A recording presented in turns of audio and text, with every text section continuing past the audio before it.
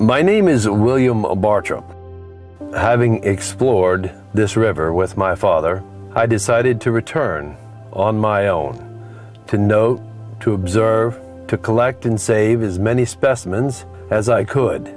So now, my journey nearly over, I've decided to take a rest under this beautiful live oak to take some notations in my manuscripts in this as yet undiscovered part of Florida.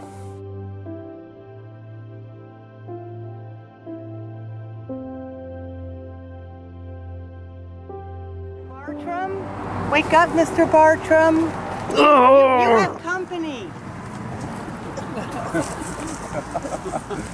Oh, Hello. I'm sorry if you've stopped to ask for directions. I can't be of much help. My name is William Bartram, and you've caught me here across the river from Spalding's upper store, just across the river. I'm on my way back down the St. Johns River, up to Spalding's lower store, and then I'll catch some commercial transportation back to Pennsylvania. Now, this is my second trip down the San Juan River. You call it the St. Johns. I traveled this river once with my father, 1766. His name is John Bartram. And John Bartram was the botanist to the Royal King of England. And I learned my trade, watching my father take samples, make drawings, catalog.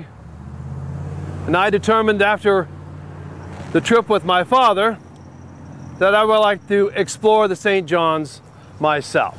Last fall, I'd hoped to explore the river, but I was climbing a pine tree to find an anomaly in the growth of a pine tree, and I fell down and was wounded and had to postpone the trip until April. Now, I began the trip. I met up with the St. Johns at a place called Calford. It was called Calford because it was the most advantageous place to cross the San Juan River, moving cattle back and forth from the peninsula up to the markets in North Florida and Georgia. Now, across the river, I was furnished with a fine boat with a sail by a Mr. Egan from the Egmont plantations further north. And I set out with an assistant to explore the upper St. Johns River. Now, we have to be careful here because the St. Johns River flows north. And so when we go from Calford to Astor to Blue Springs, we are going up the river. But I started out at a leisurely place, stopping at Ortega for a night. We knew a lot of the plantation owners. It's really amazing how developed agriculturally it is along the sides of the St. Johns River. Many plantations, formerly they'd been operated by Spanish. Presently they are owned and operated by British. And one of the key things to kind of remember, but not always, is that generally the colonialists and farmers were on the east side of the river, and the west side of the river was considered Indian territory. But not always. Always exceptions to the rule. So one of the early stops that I made was a place called New Switzerland. A fellow named Frederick Philip Fatio. A wonderful man. A very educated man. He brought over with him his books and fine wine. And so I stopped at his plantation and he took me around for a tour. Some 5,000 acres.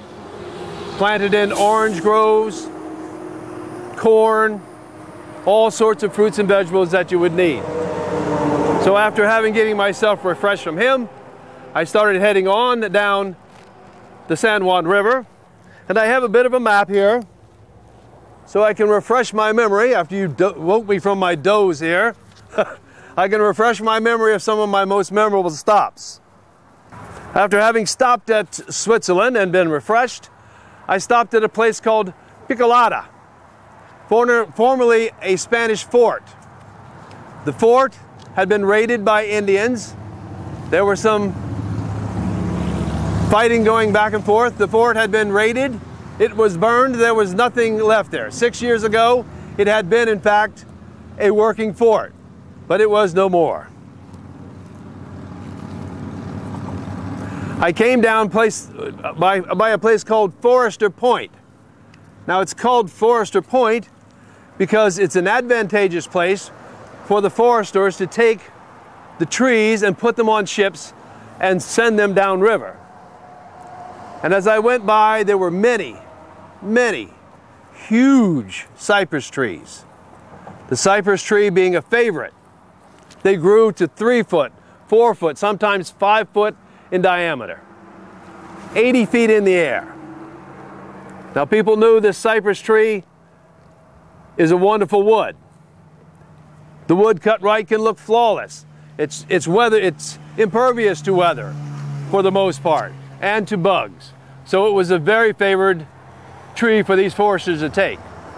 Now these trees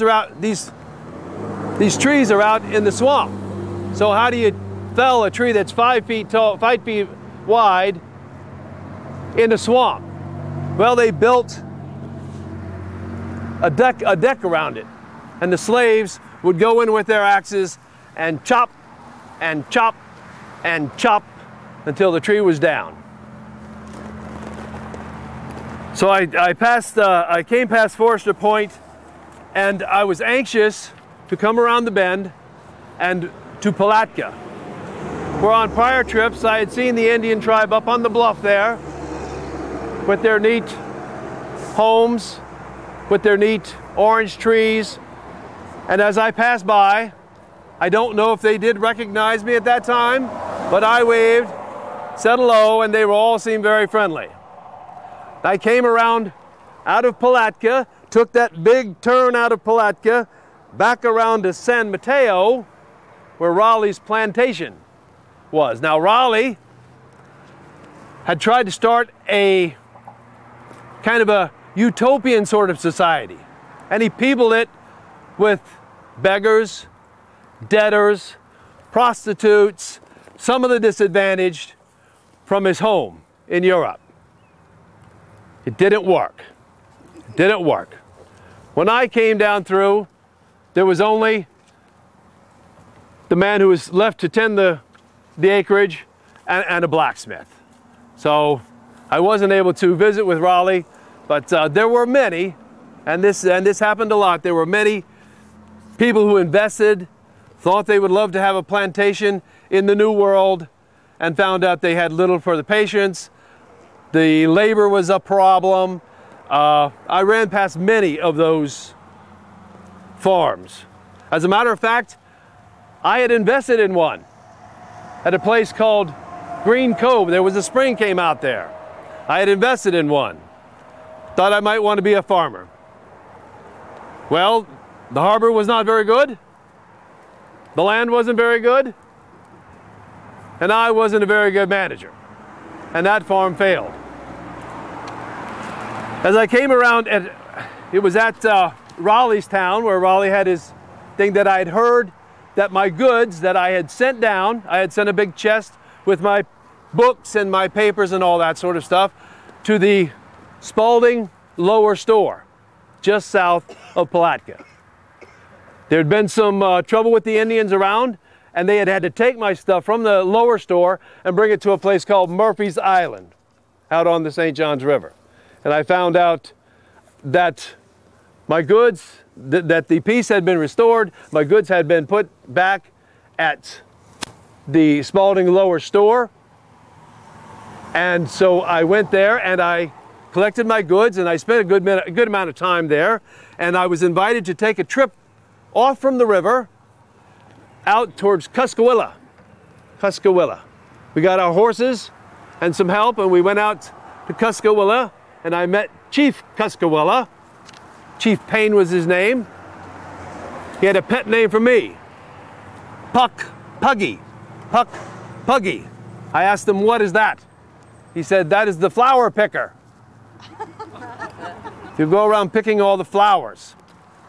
Well, Payne's Prairie out there, the Alachua Savannah, is named after Chief Cowcatcher from Cuskawilla.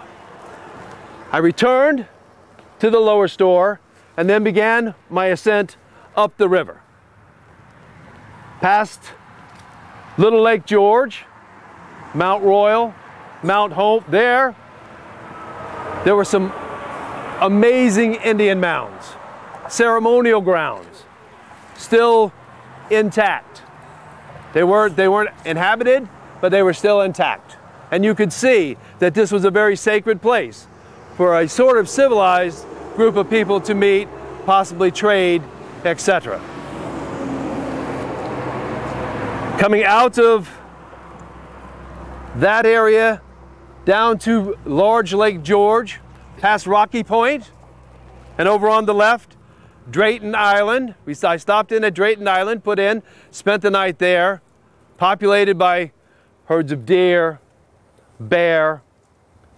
It was filled, birds all around on Lake George. It was on Lake George that I came into contact with the anhinga. The anhinga, anybody know what the anhinga is? It is.